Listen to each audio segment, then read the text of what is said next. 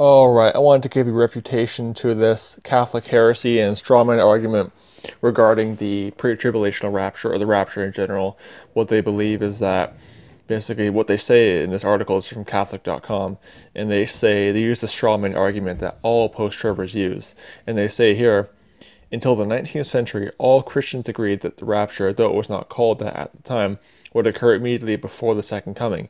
At a close period of persecution, okay, want to point out, because what they're saying here is that the tribulation, or properly called the time of Jacob's trouble, they're claiming it's a period of persecution. No, it's not. It's actually God pouring out His wrath on this earth. Read Revelation. I mean, it's Jesus Christ is opening the seals, so it's not a period of persecution. It's God's wrath on this earth.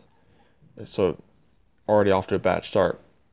This position is today called the post-tribulational view because it says the rapture would come after the tribulation, and it's heretical.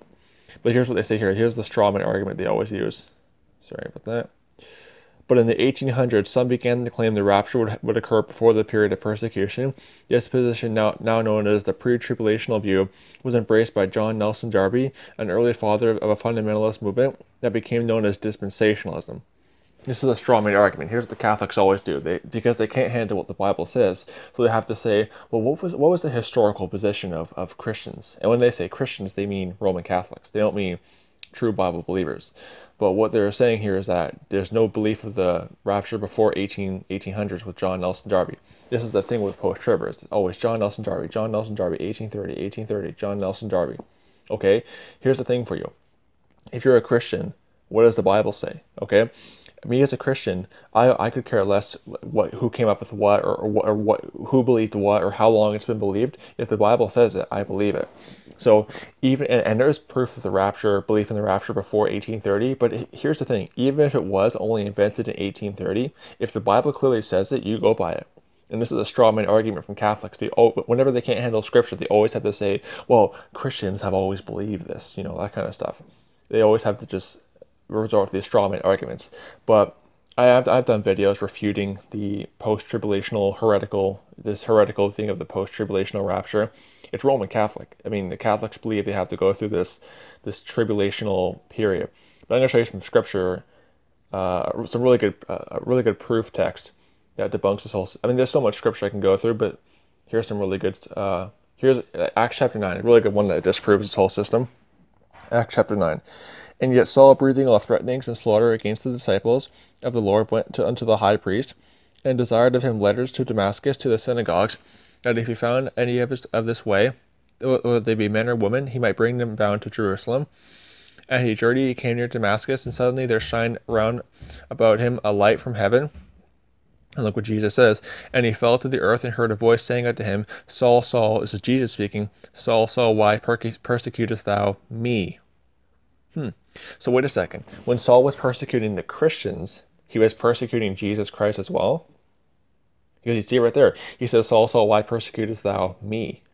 So when the body of Christ is being persecuted, it's affecting Jesus too, because we're part of his body. We're part of the body of Christ. So knowing that, if you read Revelation, as Jesus Christ pouring out the wrath on the earth. So according to their logic, basically, if we go through the tribulation period, then Jesus is basically pouring out wrath on himself, basically, because we're part of his body. It's nutty nonsense. And in verse 5, and he said, Who art thou, Lord? And the Lord said, I am Jesus, whom thou persecutest. It is hard for thee to kick against the pricks. So that's a good proof text. Acts chapter 9, verse 1 to 5, it just destroys the whole post-tribulational rapture. Almost like pre-trib, post-tribulational rapture.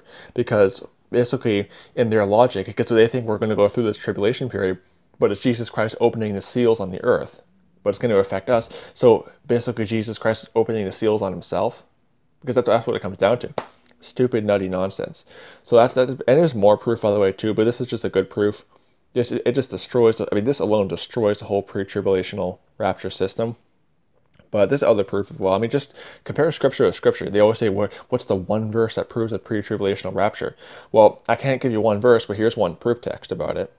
Acts chapter 9, verse 1 to 5. Again, Saul, Saul, why persecutest thou me? When the body of Christ is being persecuted, Jesus Christ is being persecuted. So you mean to tell me that Jesus Christ is pouring out the seals on himself? Ridiculous. So don't be deceived by this Catholic heresy at the post-tribulational rapture. It's wicked. And it's basically getting people not looking forward to Jesus, but looking forward to the Antichrist. So don't be deceived. God bless you. Goodbye.